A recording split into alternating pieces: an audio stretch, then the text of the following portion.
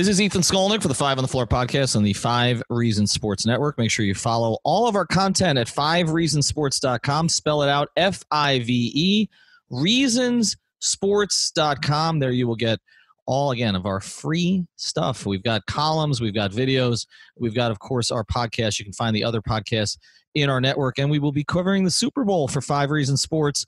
We're going to have myself, Chris Kaufman, also Craig Davis, and others covering the Super Bowl in Miami. So we'll have all of those 2 weeks for you on 5reasonsports.com. Before we get to today's episode, I want to tell you about another great sponsor of the 5 Reasons Sports Network. You see all those Uncle Sams and Lady Liberties twirling their signs out there. It can mean only one thing. It is tax season, but instead of losing your hard-earned cash to companies that hide behind a costume or DIY software that specializes only in headaches, give Palacio, and Zimmerman a call. PPZ has been providing premium accounting and tax services to clients for over 25 years. They'll make the filing process simple through close one-on-one support and maximize your return using their exceptional expertise. If you're ready to file, call 305-595-0303. That's 305-595-0303 or visit ppzllc.com. That's ppzllc.com. And now, today's episode. Welcome to 5 on the Floor, a Miami Heat and NBA podcast from Ethan Skolnick with Alphonse Sidney, a.k.a. Alf954. Brought to you by the 5 Reasons Sports Network.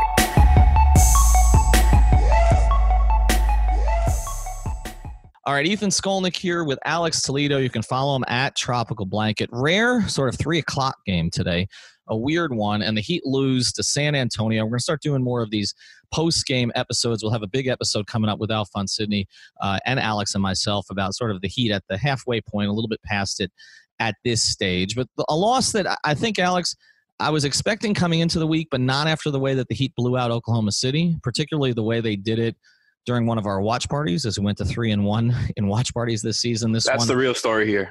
That is, I mean, we're on a run here, and GQ's Craft House, we're 2-0, so we're going to have to go back there. Great crowd there, a lot of giveaways, a lot of fun, and the Heat won. And it was, we weren't even paying attention every possession there because the Heat had that thing pretty much under control. They had it under control late today, Alex, and then let it get away. And I think a few takeaways from me. I'll get to them quickly, and then we'll get to yours. Kendrick Nunn, I thought, played a really smart, solid game, offensively in particular. Great passing down the stretch, I thought. He's making the right decisions. We've talked about that. Dragic gave them a lift on the road, as he's done many times this season. I thought Bam had a little bit of an uneven game for him. Duncan Robinson, the 4 threes at the beginning, and then misses his last 6. That's going to happen. I didn't like the Jimmy Butler shot at the end, the 3 when he's out of rhythm, the line drive shot. We've seen too many of those already this season. And just generally a different team on the road than at home. And against a guy in LaMarcus Aldridge who we've talked about, and I think we saw what LaMarcus Aldridge provides, which is he's a veteran who can give you relief buckets, and the Heat really didn't have anybody to go to like that down the stretch today. Yeah, I mean, I think that's what happens when you see what the type of defensive scheme that the Spurs were employing down the stretch. Like you said, the Heat pretty much had it in control the whole game. They were never up by too much, but, that run in the end happens, I think, because the Spurs end up betting on Jimmy to want to go to the paint because everybody knows that's where Jimmy's best. When he's driving to the paint, he's either going to get a free throw attempt or he's going to get a pass to a corner shooter, et cetera, et cetera. He's going to get a bucket. They said, we're going to drop back and we're going to try to cut off everything else that they do, right, with Bam's dives to the rim, with the other guys cutting and trying to get open for threes, which sounds like a lot. But if you're just saying, let Jimmy beat us with jumpers, it's a pretty good plan. And I think it's something that's indicative of what they're going to see going forward in the season, probably in the playoffs as well. And so I thought that was interesting. And I think the other thing was that they're obviously a completely different team on the road. Like you said, they're not making as many threes. And even though it's maybe 4 or 5 less than usual, that still ends up making a difference, and I think it's kind of obvious at this point that there's 2 sides of them, right? The home team and the road team. And not that they're, these guys aren't terrible players on the road, but the margins for error are shorter because it's harder to get on those runs, and it's easier for the home team to get on runs, and they're just not responding to it as well as they should be. Yeah, and look, like you said, margin for error is less, and so when you have a couple guys not play well, it stands out. Tyler Hero didn't look himself today. I think missing some time. They really struggled with him. Some of the numbers that Christian Hernandez has produced lately about the Heat with Tyler on the floor or off the floor, I think what we're starting to see is that they haven't been great with him on the floor of late. It's like he provides those bursts, but the other times the teams kind of chip away against the Heat. And I think that's something to watch. I think we've seen you and I have talked about upside for Hero and Nunn. And I think we both agree the upside for Hero is greater. There seems to be more of an overall skill set there, and he's 5 years younger. But for right now, Kendrick Nunn has turned the corner, and Tyler Hero to this stage, I think, is still kind of in the process of doing that. Like Nunn has jumped him pretty significantly over the past 3-4 weeks, and you're seeing Kendrick get those reps down the stretch. I think that's something that's going to continue now because maybe Tyler gets back into it at home. Again, got his feet wet again, but he was not good today. Yeah, I think we're finally seeing the rookie version of Tyler Hero, and I think Duncan and Kendrick Nunn are kind of a little bit more solid on the road, a little bit more solid in a season sample at this point because they're older. I think their bodies are more developed, and Hero is 19, right? Like I think we're seeing that stretch where he doesn't look as great, where maybe he's a little bit more of a negative on defense than he was before. I think he's not at that point yet, which is why these questions exist about how good they'll be in the playoffs because you're relying on these first and second year players so much for most of your offense, most of your shooting is around Jimmy and Bam.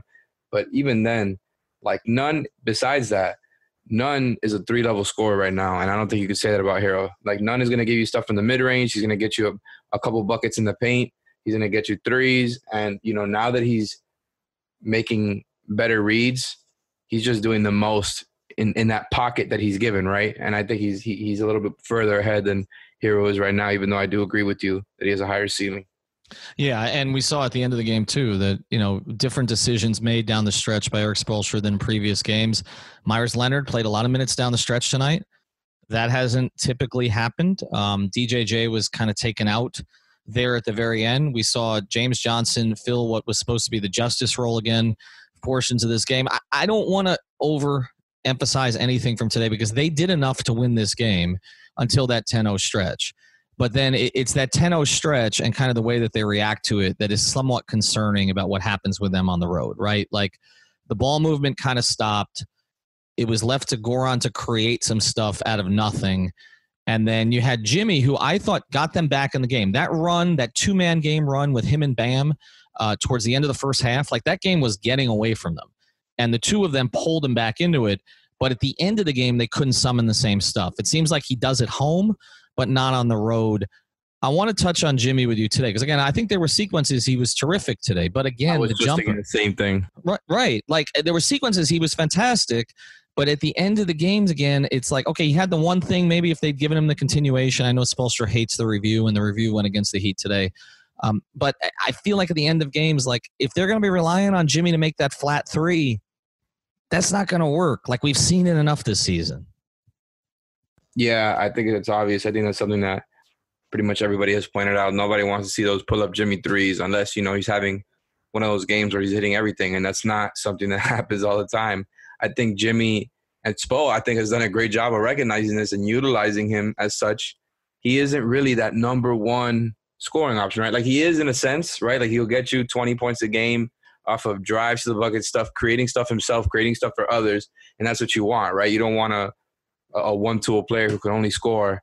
You want the all-around guy. But if he's not giving you those points, that's why Spo knew to go to a system that relies on a lot of other guys giving you double-digit scoring outputs where there's not too much pressure on one guy to score. And I think that's something Jimmy was sold when he was coming here as well. I don't think he wanted to carry the load. He doesn't play like that at all. But at the end of the day, it's like if he's not having these games, it's going to be tough going down the fourth quarter, especially with what I mentioned before. There's going to be a scheme that defenses go to versus this team. And again, I'm not trying to overreact to it at all, but it's coming. Like Jimmy and Bam are their two best players. Like you said, the two-way game is their best way of functioning, but they're both best in the paint. And it's not like Simmons and Embiid because they don't have the same type of game. Like Bam moves around and Embiid just kind of eats up space in the paint or takes bad jumpers. That's not really Bam's game. Nope. So it's not as bad, right? But at the same time, like their two best weapons are in the paint, and then outside of that, they've got a lot of 1- and 2nd-year shooters. Yeah, they do. And, you see Duncan go cold. There were a couple of those threes from Duncan that looked pretty damn good today. They just didn't go down. Maybe the game looks a little different. But then we've talked about Myers Leonard and needing some time to get a shot off and having to be in rhythm. And then there was that one shot, like towards the end of the game. I forgot how much time was left, 5 or 6 minutes maybe, where it just looked awful. Like he thought about it too much and missed everything. It was out of rhythm. Like there, with every team, there are going to be players. They have to be in their comfort zone. They have to be in the right role to be productive. And Spoelstra's done an amazing job of that this year. But like you said, when teams start to take things away, if you have, Hero, not being productive, right? So he's not playable. We saw DJJ make a 3, but teams want to force DJJ to take those shots. You don't want that to be happening consistently. JJ is the same thing. Has made some threes lately, but you don't really want the ball in his hands where he has to try to make one. So there are limitations with this team, and a lot of this growth is going to have to come, in my view. And we've seen the growth from none. That's a real positive. But it's going to have to come from Bam stepping out and make some jumpers. He took a 3 today because there was no other choice. But they're going to need some of that from him. And they're also going to need – Jimmy's going to have to start making some. I don't want him taking at the end of the game, like if he's out of rhythm, but he's going to have to start making some to keep defenses honest. Honestly, Alex, I don't know how he keeps getting to the rim. Like, I don't understand how teams are playing him the way they're playing him. Like, they're still crowding him. Like, I don't get it, I think it's because now that then this has been huge for the Heat, like we talked about, is the fact that they have so many shooting threats around him. Like Nunn, Robinson, Hero, Dragic, Myers, like these guys can all really shoot the ball. We didn't even mention Kelly there. But, like, that's why it's hard to crowd him every single time. And that's why I was a little bit worried about the offense coming into the season, not knowing that they were going to have this level of shooting to surround him. But at the same time, Jimmy is so much stronger than a lot of these dudes. He can just go right through them. Even the guys who are lengthier than him, like he's really good at creating that contact. And because he's bigger than so many of these guys, he's going to get a free throw or he's going to find the pass. At the end of the day, it's still so valuable, even though he hasn't been a great shooter this year.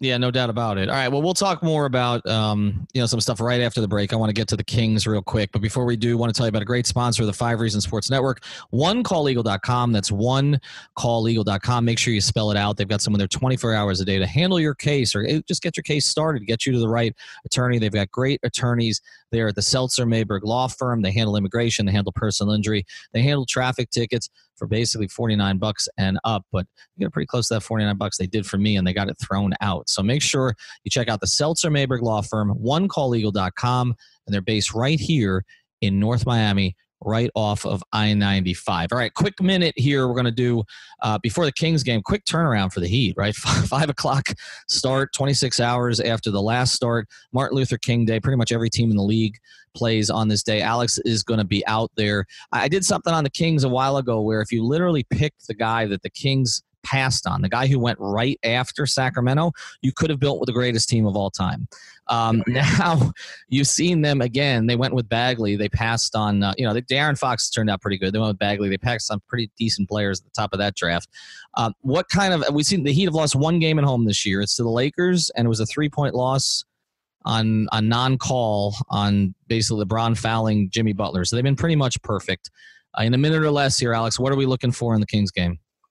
Well, I think the Kings are a team that they really struggled with last year. The speed was really giving them problems. They're a little bit more built for it this year because they can try to keep up with the defense and maybe even fail, but they have a lot more of an offensive cushion this year. They're a much better offensive team, and they're now the team that we've talked about since December. They've pretty much been like a better offensive team than defensive team. So I think the Heat are a little bit better built for it, especially at home where their shooters are making a lot of threes. But definitely got to watch out for De'Aaron Fox because he's a killer. Like, he is the type of guy who will give them problems, especially because, like, if Bam has to come out to the perimeter and De'Aaron Fox isn't necessarily facing a tough rim protector, he could definitely go right in there and finish. But they haven't been as good this season as they were last season, so it should be a win for the Heat. Like, it would be a bad loss for them to lose this one after losing to San Antonio the way they did. Yeah, and they've got a challenging schedule coming up. I mean, there's an Orlando game coming up. We know how that looks. My thing about them with Sacramento is Bogdanovich has traditionally given some problems too. But the big thing is Buddy's going to kill them. Well, that's the thing. But, I mean, shooters, and they got to get on shooters. But this is where I don't want to belabor it, but we're not expecting to see Justice Winslow for the next 2 weeks. You could use Justice Winslow on De'Aaron Fox. Like, I mean, maybe he doesn't have quite the quickness, and very few guys do that Fox has. but like physicality and all the rest of this, and it's another burden that ultimately Jimmy may have to take, or you're going to see a lot of Kendrick Nunn on him. And, Kendrick's done, I think, a pretty good job. I want to look at the defensive metrics on another podcast, but look, you got to get a win here. They're still in position for the number 2 seed for, up for the All-Star game. I know Spoelstra doesn't want to coach the All-Star team necessarily, he has in the past, but it wouldn't be a bad thing for him to put a bug in Giannis's ear or somebody too while he's coaching. When I look like the Astros. Exactly. Well, you're right. Well, yeah, you don't want to end up like that. Can I make one point to cap off this podcast? Yes. Okay, so it's very interesting that you talk about Jimmy having to take on a higher load, and as the stretch without justice that's felt like forever now. But something I was thinking about before we came on here was I think Bam is kind of taking on a much higher load as well, and I think it's affecting the rest of the defense because of what I talked about before. In the same way that Jimmy has to take on the ball handling stuff, Bam has to take on even more defensive duties because he's out there playing with less positive defenders at all times. And I think that's some of what's affecting, the penetration that we're seeing from Heat opponents on defense, something that Caius wrote about in depth on 5 Reasons Sports, which is a great article. But it's this effect is having this impact that's coming because of Justice not being out is now being felt by Jimmy and Bam. I think they're doing a little bit too much. Yeah, agreed. And this is when people talk about them needing a third guy. And Kendrick Nunn has been terrific, but I don't think he's ready to be a third guy.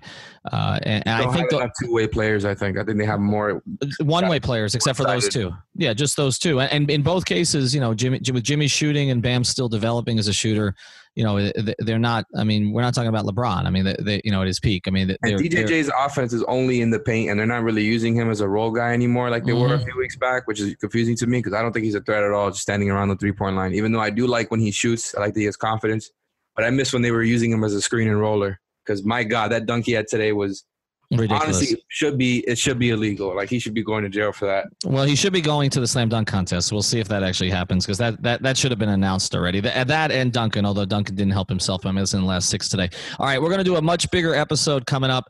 We're trying to space these out a little bit, but we want to give you more content too. And again, check out our great sponsors, ecpaclaims.com. You got to file that IRMA claim. You've only got about 9 months to do so. So by then, maybe we'll have a parade down here. We'll see. And also, obviously, check out Gold Club Pompano if you happen to be in that area. I mentioned Seltzer, Mayberg, AutoNation, and all of our great sponsors. Thanks for joining us. Thank you for listening to the 5 on the Floor on the 5 Reasons Sports Network.